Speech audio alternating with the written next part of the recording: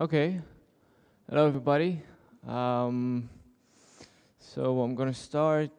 People coming in. Let's wait another half a minute.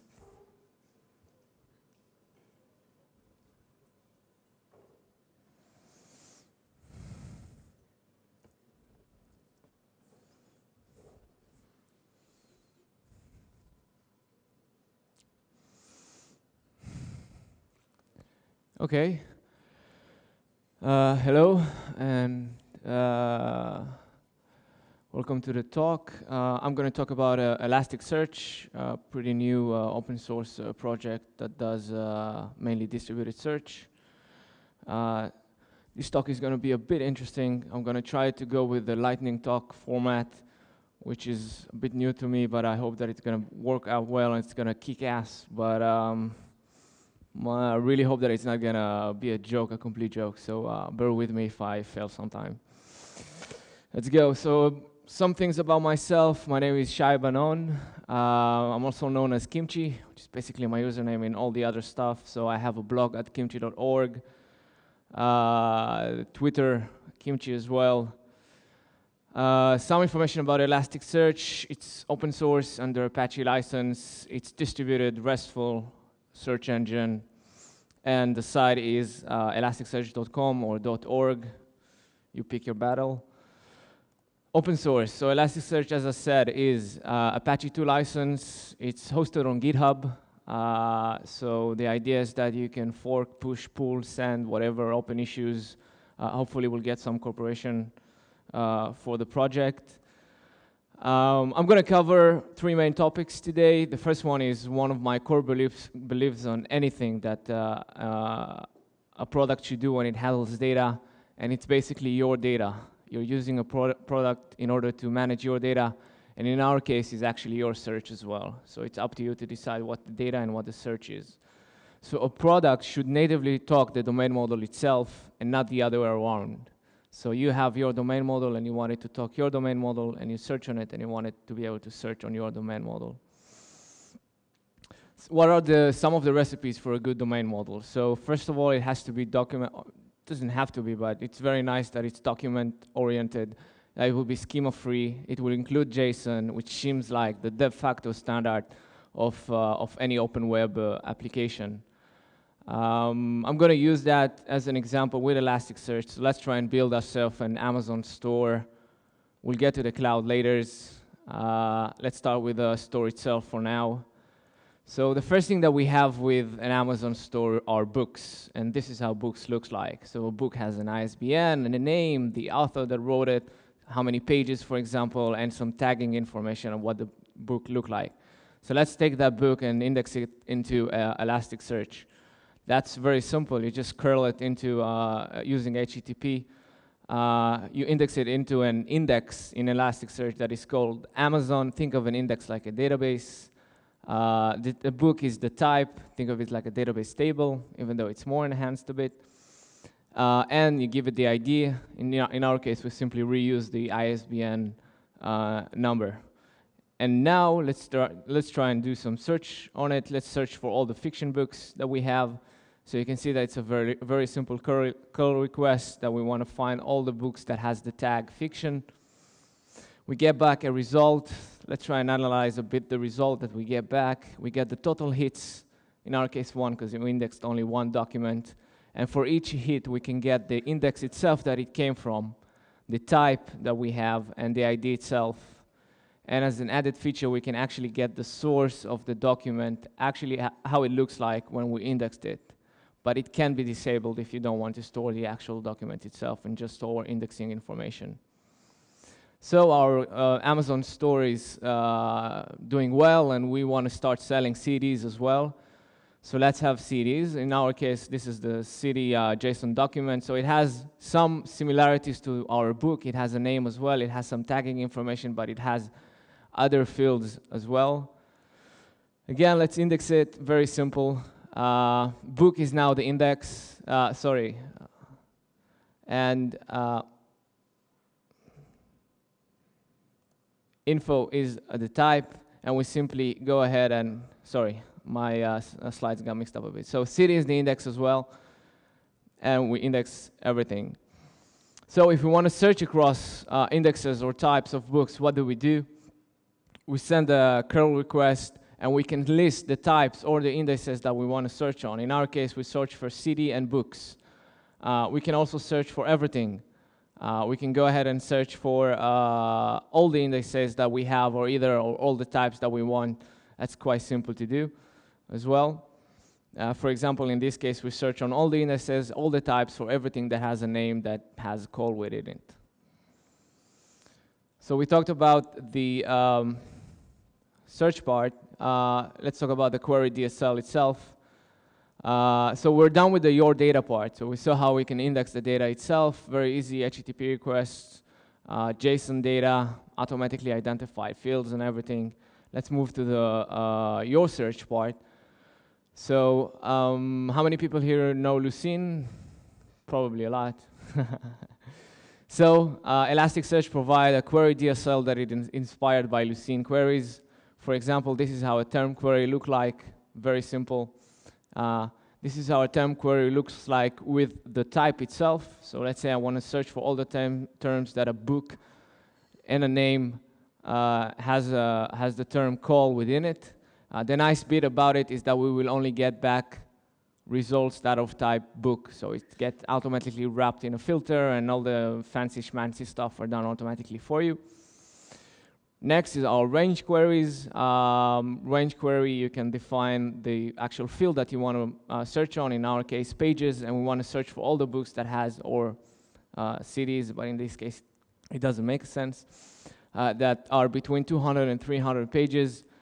One thing that you can see here, as a lot of people know Lucene, Elasticsearch automatically uses the nice features of Lucene for numeric data, so it knows what type of data you're working with thanks to the JSON information that you gave it, and it can use that highly performant numeric queries when possible. And the same goes, I can actually go ahead and search only for books that has pages from 200 and to 300. There are, of course, many more queries, as there are many more queries in Lucene itself.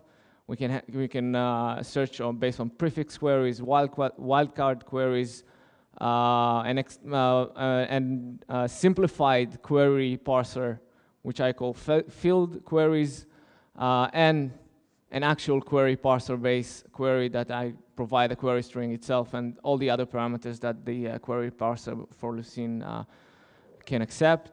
And of course, we can combine all these queries together using a Boolean query. In this case, we have two must clauses and one must not clause and a should clause, which are the same ones that you get from Lucene itself.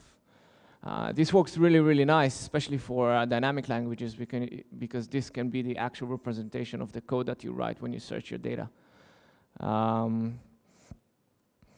Let's talk a bit about filters. So filters in Lucene are much faster than queries, mainly because they don't do any scoring, and they can be cached quite easily to give you even faster access. They are cached automatically by Elasticsearch.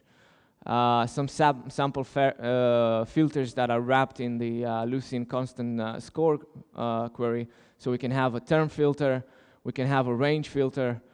In this case, we're filtering all the books that have pages between 100 and 200. And of course, we can easily combine them with queries as well. We can use the filtered query to query on all the everything that has a call and wild within all the terms that we have. But we want to find it only within books that have the range of 100 to 200. So range queries are a great example to use filters. Usually they don't mean a lot when it comes to scoring. How do you use it in a search request? So before we use the GET request, GET request can also have a body, but not all HTTP clients support it. So you can use POST as well, but you can actually send the a search request as a body itself. And this is how it looks like. Instead of providing the query in the query string as well, in the URL itself, there's a body that has the full DSL of the query and the filters and everything that we talked about. And of course, within this body, we can define other search features like highlighting, facets, retrieve specific fields that we want to get. There's an all field that we can search on, which basically search on all your data. You don't have to pre-specify the specific fields that you want to search on, and it can do scrolling of search requests that you have. That's basically the your data, your search part. The next bit that I want to talk about in Elasticsearch, one of the major cornerstones for it is its distributed nature. So Elasticsearch is a distributed search engine. It goes with the usual route of sharding your data or sharding your indices. It performs automatic shard allocation with respect to the number of nodes that you have started. So let's say I start a single node in our case, and I create an index into Elasticsearch. Elasticsearch is very much API centric, so you almost never need to go ahead and fiddle with the configuration of Elasticsearch. You can configure almost everything through APIs. In our case, I want to create an index that has 2 shards and 1 replica per shard. This means that I'll get 2 shards allocated to this node, and I fire up another node. The replicas now are allocated to the other node, right? Because I want to have high availability. If I fire up two more nodes, they automatically get reallocated, so we'll have evenly balanced number of shards. So we can actually churn as much as we can out of the machines that the nodes are running on. When I do an index request, in our case, I want to index a document, a simple book document with ID 1. It doesn't really matter which node I hit, but in this case, let's assume I hit the first node, and it gets hashed to the first shard automatically by Elasticsearch, and it gets replicated to all the other replicas that we have for that shard. If I index another document, in this case with ID number 2, that node doesn't have that shard, right? So it will automatically reroute that request to the node that has the specific shard that I need to perform the operation on, and it will get replicated to the other replicas as well. A sample search query that we want to execute. So we have ourselves different shards. We want to be able to search on them. In this case, the search gets to the first node. It gets scattered into the 2 relevant shards that we want to search on, gets reduced back, and we get back the result.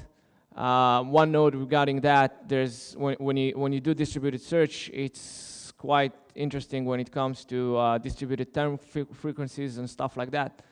Elasticsearch supports a lot of different modes when it comes for you to control how you want your search to be executed, whether you want to accumulate distributed frequencies as well, which means that your search will be a tad slower, but your results will be more properly scored.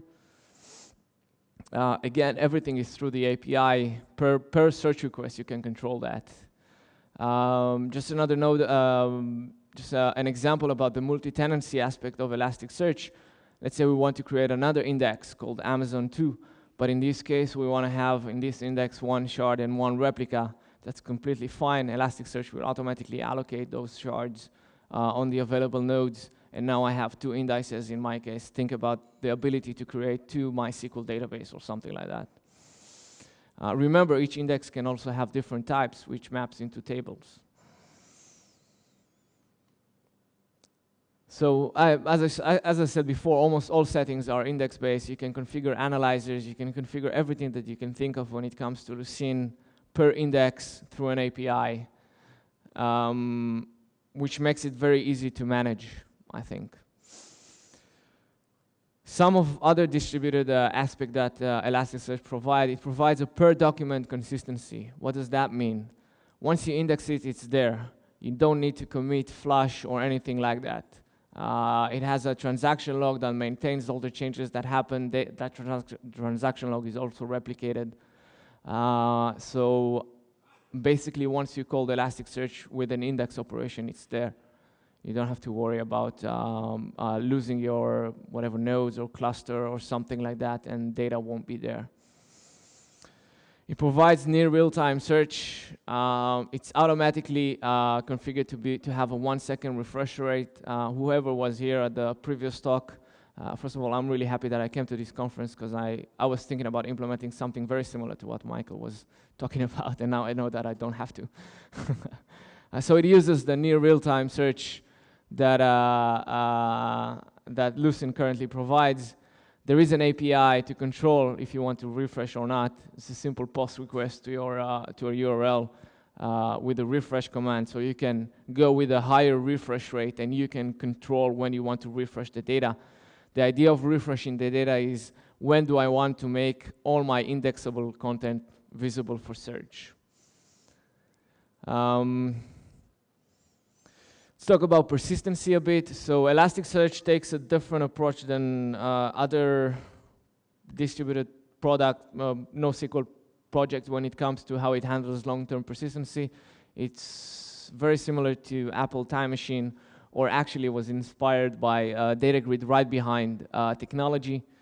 The idea is that you write changes that are done to the index in the transaction log to a shared persistent storage asynchronously, but in a reliable manner, which causes you to, and you don't have a lot of requirements from that storage.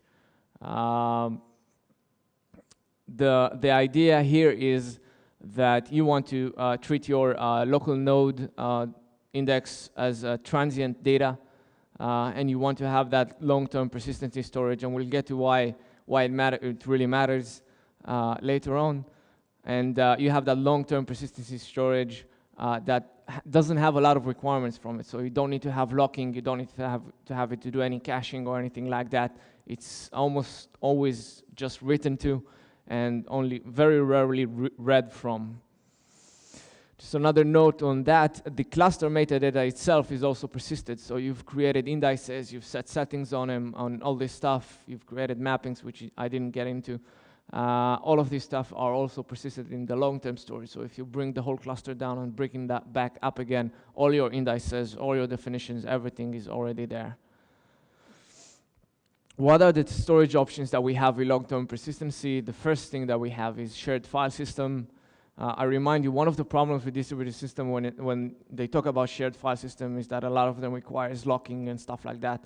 In our case, we don't need locking. We don't hit the NFS, whatever bandwidth, in our ongoing operations. It's done automatically in the background in an asynchronous manner. It also supports Hadoop, so we can write behind to HDFS. And it also supports cloud, so we can write behind to Amazon S3 or Rackspace cloud files, but we'll get to that a bit later. I've touched about it a bit before, but what are the requirements from the node storage itself? So each node has its own local storage of the index. It's considered transient. That's very key. This means that because we can always recover it from the long-term persistency, or what Elasticsearch called a gateway, it can be stored on a local file system in our case, but because it's considered transient, we can actually store it in the heap in memory for much faster search and indexing times if we can fit it in memory. We can also store it in a native OS memory. There's a patch in Lucene that I've implemented at the Lucene directory that works on top of direct buffers. And we can also do file system and memory combination. So we can store parts of the Lucene index files in memory and the other ones on the file system. Remember, I'll give you an example. If you have two indices, one of them is small, but it gets hit a lot, and one of them is very, very large, but it's not as heavily hit, we can actually decide to store that single index in memory, still maintain full long-term persistency of that index, get the benefits of doing everything in memory, and the other index can be stored in a local file system, which will be a bit slower. The last bit that I wanna touch on, and that's basically the native cloud support. So Elasticsearch is easily used outside of the cloud, and it is being used outside of the cloud on local installation. But the architecture itself and the way that it was built was also inspired by trying to make people trying to run a search engine on the cloud, on Amazon or on Rackspace, so it doesn't really matter, as easy as possible. So what do we have in the cloud? Machines are removed and added dynamically. Usually, we want to get to the cloud. We want to be elastic. We want to be able to just fire up more machines once the load increases, and we want to kill some machines when the node decreases. Sadly, machines also fail more dynamically. So if we got used to our local operation set of clusters that we have, and they almost never fail or fail much rarely, then you will find machine failures failing in Amazon, for example. Another important, very important bit is that local storage is wiped out. So if I'm using local storage on a specific node on Amazon and I shut down that node, that's it. I don't have that local file system with me anymore. So how do people try and deploy this application on the cloud itself when it comes to storage?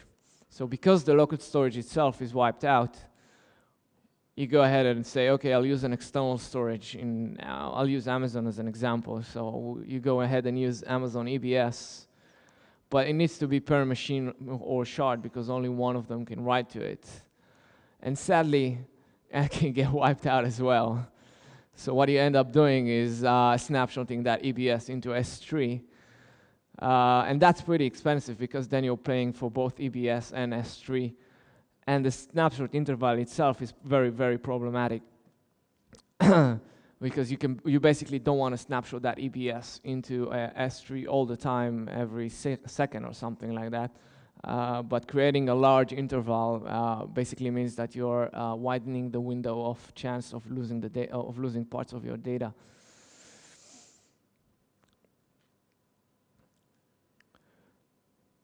So, how should it be done in the elastic way? So we should use long-term persistency. That's great. That's checked. We already have that in Elasticsearch. We should write directly into the cloud provider blob storage. Amazon, it's S3, or Rackspace, it's cloud file itself. It is, as I said, completely reliable and asynchronous, which means that I'm not going to lose the data. A subtle note here, basically the idea is that you have the shards, and one of the shards out of the shards that we have out of the replication group that we have, that's the one that is responsible for replicating its state into the S3. And if it fails, then the other one will pick up and continue to replicate that into S3. That's configurable through an interval that is around 10 seconds. Of course, with a lot of systems, the higher high availability rate that you want is basically by adding more replicas. The nice bit about Elasticsearch, by the way, is that the more replicas you have, the better search performance that you will get as well, because replicas also handle search requests. So when you want to scale in Elasticsearch, just by adding replicas, you can scale your search. What's the other bit about native cloud discovery? So it's a pain to do discovery in the cloud. Why is that? There's no multicast. And because there's no multicast, it's very hard to do auto-discovery. So you go and say, okay, I'll use unicast discovery in a lot of the different products that you have. And here comes those special nodes that I personally very much hate when it comes to distributed systems, because those special nodes need to be the routers or the unicast list that we specify when you start your cloud, your distributed deployment. It means that they need to have a persistent IPs, or what Amazon calls elastic IPs, more money that you have to pay to the cloud provider. And basically, it's very, very much complicate the operations standpoint of trying to manage your deployment on the cloud. So how should that be done in the elastic way? So with Elasticsearch, there's a discovery module that supports both multicast and unicast if you want to use it. But it also supports cloud discovery. The idea of cloud discovery is to use the cloud provider APIs itself to get the current list of nodes. So most cloud providers can tell you which machines you have already started. or which ones are currently being actively started or being shut down. So you can get that list and use that list to go ahead and build your discovery itself. So no need for multicast, no need for unicast. All nodes are created equal. They go to the cloud provider, ask it for the list of IPs that of the different machines that are up, and do the discovery process themselves. That's it. That's the end of the session. So I went through a very brief overview of Elasticsearch. The current version is 0.8. It is in beta. So expect bugs. They are out there, but they are actively being fixed as new features are being added. And please join mailing list, suggestions, code contribution, everything. Welcome anything. Thank you. And now it's your turn. What's the, you have any questions? Yes. Just a minute.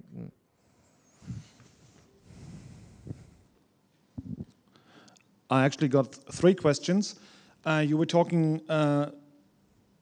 about your data persistency layer being both reliable and asynchronous. Mm-hmm. Whereas usually asynchronous, well, things that are asynchronous or persist asynchronously aren't actually reliable because you have this window of the failure opportunity. Mm-hmm. And I would just hear you elaborating on this a little bit more, maybe. And 2 more questions. Shall I just? So I'll answer the first one. So okay. yeah, so that's a good question. So how can you say reliable and asynchronous? So it's exactly the same as you can say my system is highly available because I add more replicas to it. By adding more replicas, you reduce the chance of total failure. And I can do right behind in a reliable and asynchronous fashion because I always have replicas that can pick up on a node failure and continue to write the changes that happen to the backend store or to the local or to the long-term storage. Okay, so it's somewhat reliable then. Yeah, okay. If you have a total cluster failure or something like that, then you would lose the X amount of time that you have, exactly. But it's the same thing with replicated system, yeah. Okay, and you also said that you can't write to the local storage in the cloud because that is gets wiped out when the instances get lost. So you said you would in cloud. You mean in the cloud? In the cloud, yes. Yeah. So you were suggesting writing directly into the cloud, well, the blob storage, as you called it, as an S3, I guess, or something. But when you do that, I mean, how do you do that continually? Because as with S3, you can't actually kind of stream data into something, and you also have a bit really, I mean, you have some kind of latency because you actually have the things written there. Sure. How do you deal with that? Sure. So first of all, it's important to understand that all search and indexing operations happen on the local storage of that node, right? So it's either in memory or local file system. The reliable asynchronous persistency, the right behind nature, that's the one that is responsible for pushing the changes into the S3 or whatever. So this one touches a bit. So first of all, the way that Lucene indexes structure is by creating write once segments. So I simply take those segments and flush them into S3, and I split those data if they are above 5 gigs because that's the limit in S3. And with the transaction log, I simply create a bucket per interval. Okay. And the final question, then I'm done. I mean, my final question at least. You said that it's a problem to find the other nodes that are within the cluster in the cloud because there's no multicast, so you're using the special node thingy. So what, sorry? So you're using the special nodes, or you're not, well... Oh yeah, so that's usually what's done. You either use the special nodes or the cloud API. Why are you not using the like things like S3, which is a central component for finding all these nodes? Sure. So basically with Elasticsearch, there's the discovery process, and there's also a master election. So a master is elected to be responsible for the whole cluster. Of course, if the master fails, then another master will be elected. In order to implement this algorithm, you have to have, on top of a different storage, then you need to have, on a storage-based system, you need to have it reflect the latest data that you want to have. It's an active election algorithm done on top of whatever, S3, and S3 doesn't provide you that, right? It's eventual consistent. You could go ahead and said, and I thought about it, implement it on top of SimpleDB, which they added the ability to do a read and to have a fully consistent reads. The part here is that no matter S3, SimpleDB, or something like that, there's already an API that doesn't cost you money to get a list of nodes. Okay. So that simply adds more complexity into the system. Okay. Thanks. Any other questions?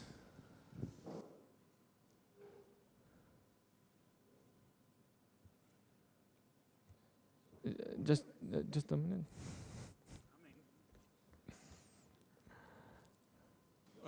I see one index parameter was number of charts. Are the number of charts static, or can change the number of charts dynamically? Very, very good question. So basically with Elasticsearch, the number of shards are static. So when you create an index, you say, I'll have 5 shards and 1 replica. In the future, you will be able to change the number of replicas. That's pretty easy to do. Changing the number of shards, on the other hand, is quite complex, because it means that you have to do what we call repartitioning. And that repartitioning process is very heavy, potentially. It basically means that you'll have to, depends, but most of the times it means that you'll have to re-index parts of your data. Now, other systems don't have that problem like other NoSQLs, because the indexing process is quite lightweight. When it comes to search engine, the indexing process can be very heavyweight. So if you end up doing repartitioning, you might halt your system for a very long period of time. The way that I've tried to solve it with Elasticsearch is by having the ability to create indices dynamically. So let's take, you build a product that processes log requests. So it gets log requests all the time, and you want to be able to search on it. One of the things that you can do is you can create an index per month, or an index per week, or something like that, depending on your load that you have. That index can be added dynamically. If you expect a week that is going to have a lot of data, you can have different number of shards, different number of replicas, all this stuff. And the nice thing about Elasticsearch, and this is why this is one of the main features that it has, is that you can search on more than one index. So you can say, I'll search for last week, I'll search for, and basically hitting just one index. Or I'll search for last month, and you'll hit 4 indexes. Okay. It would be very, very nice to be able to solve repartitioning automatically, but my guess, and I might try to tackle it, but my guess is that it's going to be very, very heavy on the system, that you would probably prefer to do these tricks with dynamic indices instead of having Elasticsearch repartition the data itself. Yeah. Thank you. So you show an example that if you have an Amazon book author, you can search for author in all books? Or yes. So is it also that I can search author name for name in distributor? And you know this chain? Yes, so there's so I also could ask you to search in all books. Is it all possible? Yes, so it has complete path navigation. So it understands the structure of the JSON, and you can basically navigate down the hierarchy of the different JSON objects down to the property that you want, and then search on that. So you can say book.author.lastname something. So it has this path navigation. And of course, it also has the other feature, which is the all field, which basically you don't have to specify any fields. By default, it creates an all field that you can search on all of the different data that you have. So in Lucene, you have to specify the field that you want to search on. Elasticsearch automatically creates a field that has all the other data for you. So you can search on everything. That's very handy because a lot of times you create this you create your domain model, right? And you don't know what you want to search on. You want to search on something on call or whatever, or wild. And it might be the author name, it might be the book name, it might be many, many different things, but you want to search on all of them. And that's what the all field gives you. So that's nearby that I could look to an XML with an XPath to say search only in this. No, it's not XPath. So basically the property navigation directs you down to the actual property that you want to search on. At the end of the day, that JSON gets translated into a Lucene document. So that's a Lucene document at the end.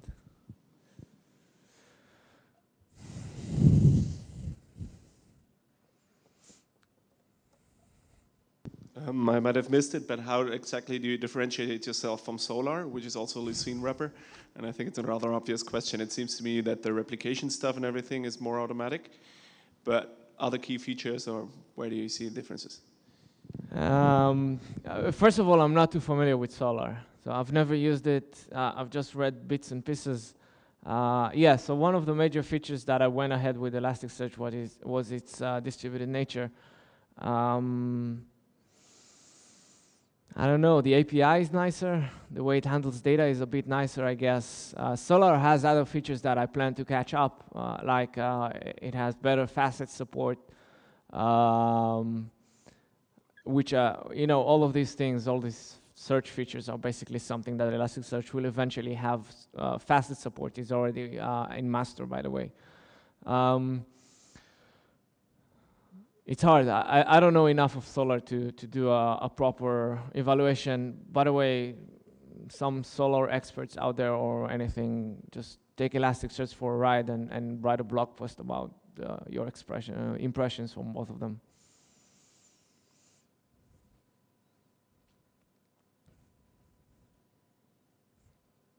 Any other question?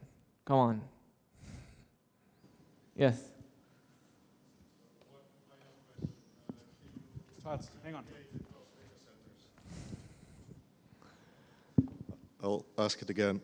So can you replicate across data centers? So that's a good question. So when it comes to cross data centers, it really depends. If you have very, very fast connection between the two data centers, I don't know, and they're like 50 miles away or 50 kilometers away, then you might as well just start a cluster and that's it. When they are very far away and the network latency is an issue, then it's something that I do plan to tackle when it comes to Elasticsearch. Yes. Yeah, I was actually thinking across different continents. Yeah. So when you go different continents, then there needs to be a way to. The general idea of solving that is basically to create two clusters and have them replicate changes between them. That's the idea. It's also the requirements are a lot of times between data centers very different. A lot of times you have a single data centers that is the master one, you do all the searching on it, all the indexing and everything, and the other one is just backup. Compare it with two data centers that are all the time active, getting indexed documents and searches and stuff like that. So for example, these are two completely different scale of problems to support. I do plan to support both of them. So maybe I have a question. Are you able to change your sharding function so that you can basically like use something else for sharding than the ID? Well, I guess you're using the ID. Yes. So the ID is being used. There is it's Java. It's built on Juice, so it's very easy. You can plug in your own sharding algorithm. So you can shard based on something else or on some other field if you want. And the nice thing about when it comes to controlling how you shard your data, then usually or how you direct one document to a specific shard, it usually comes together with your search requests, because you have more knowledge and you might be able to say, oh, this search request is special. I only want to hit those shards. And that's basically another aspect in Elasticsearch. You can provide it with query hints. Yeah, that would have been my next question. Yeah, so you can provide it with query hints in order to give it a hint and so it can decide which chart to search on. This is very low level. It can be extended, but you know, it's for the experts. Any other question?